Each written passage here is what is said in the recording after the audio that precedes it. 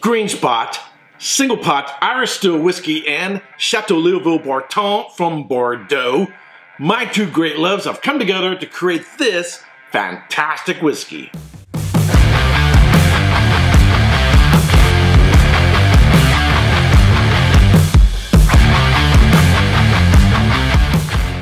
Welcome to another episode of Erik Wait Whiskey Studies, and in this video I'm going to do a review of the Green Spot Single Pot Irish Still Whiskey finished in a Bordeaux red wine cask from Chateau Leoville Barton. Now, I've been to this estate. It's from the Leoville property, which has been broken down into three different chateaux: Leoville Les Casses, Leoville Porfière, and Leoville Barton. But Barton, the wines are actually made at Leoville Langoa Barton. It's just a distillery.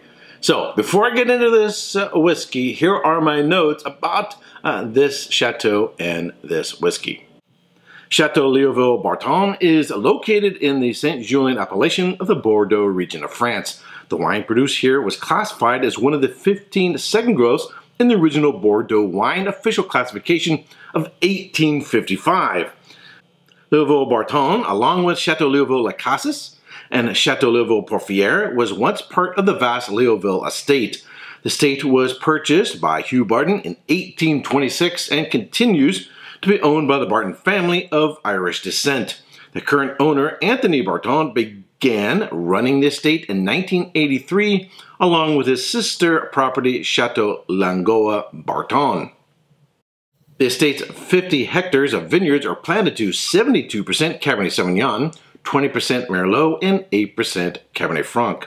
In June 2015, the Chateau partnered with Irish distillers Middleton Distillery and Dublin-based wine and whiskey merchants Mitchell and Son to create a Bordeaux wine finish expression of the iconic Green Spot Single Pot Irish Whiskey.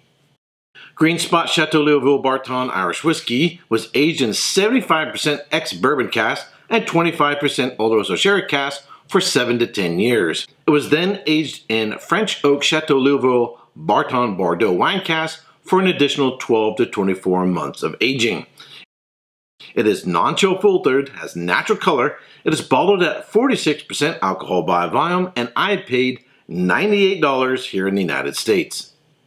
This is an absolutely superb whiskey. It's one which, if you have in your collection, you're probably going to want to hide it somewhere. Because if you come home and you're looking at your whiskeys and you're like, what do I want to have today? As soon as your eyes are set on this bottle, you're going to want to grab it, right? So you're going to kind of need to control yourself to keep yourself from going to all the time, because it's going to disappear really, really quick. An absolutely superb whiskey. It's one of both, I would say, some power and some elegance. It's very layered and really complex. So on the front part, I get your classic, I would say, Irish apple notes, green and red apple notes. But then immediately the Bordeaux cask comes into play, and I get these real nice red, dark red fruit notes, probably like black currants and cassis. And then chocolate notes come in that remind me actually of some peated Scotch whiskey, single malts from Islay, that have done in red wine cask. Although, of course, it doesn't have the smoky, briny characteristics. But it has a similar chocolate note that I find common in peated Scotch whiskeys. It has a real nice spice character as well. Loads of vanilla. I'd say the chocolate is more of like a milk chocolate. So it has a real nice development of the apples, green and red. There's some honey notes in there as well. Perhaps even a little bit of citrus, and then those dark black and red fruit notes come on the back end, and that chocolate. And the more you smell, the more nuanced it comes across on the nose. All right, on the palate.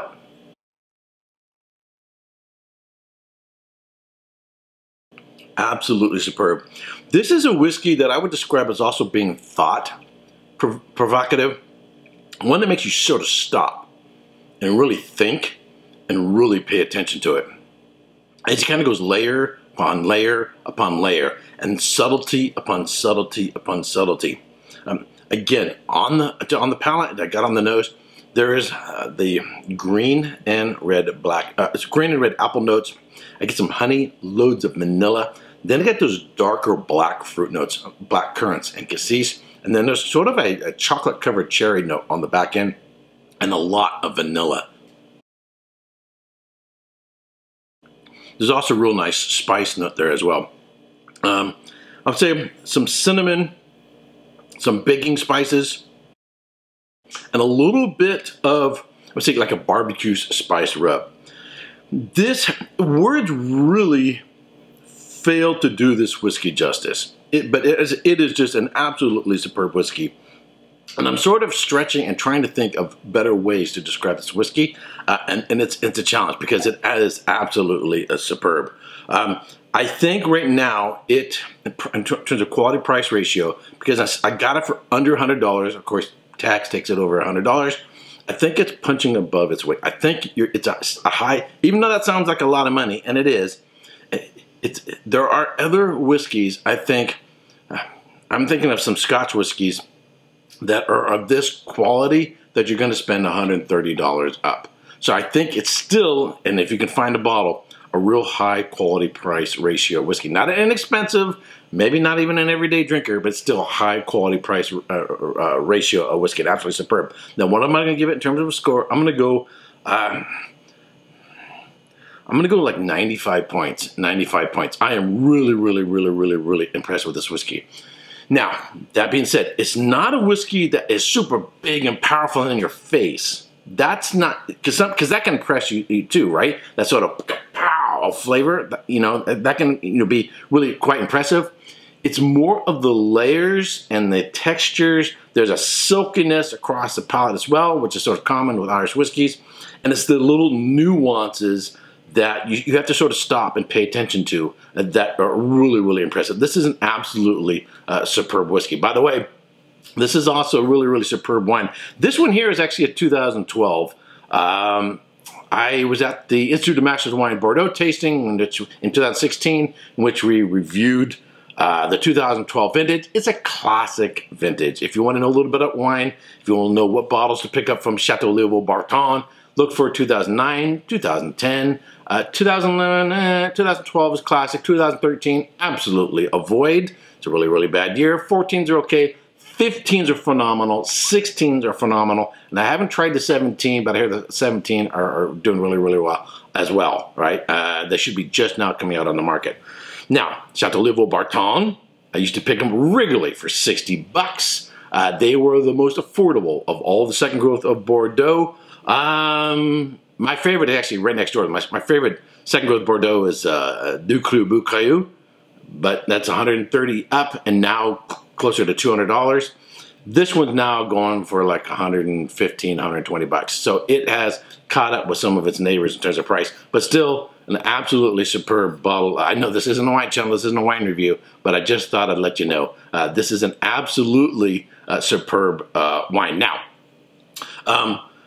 Green Spot has done a new world counterpart to the Chateau, Leoville, Barton, and that is the Chateau Montelena. Now, Chateau sounds like it'd be in France, but it's not. Chateau Montelena is in Calistoga, the north end of the Napa Valley. So if you can't get your hands on the Leoville Barton, if Chateau Montelena is anything like this, the New World counterpart, and I've been to that Chateau, I've been to that winery, really high-end wines. Their Chardonnay actually won in the 1976 Judgment of Paris.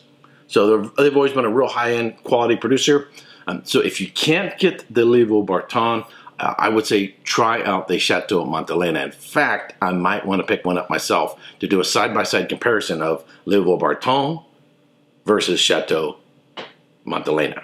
But we'll see how that goes. All right, if you have subscribed to this channel, I want to thank you very much. If you're not yet a subscriber, but you like watching my videos, subscribe, give the bell a little ring, so you'll be notified when I go live or post a new video. And if you are one of my Patreons, I want to thank you very much for joining my little group. All right, and until next time, cheers.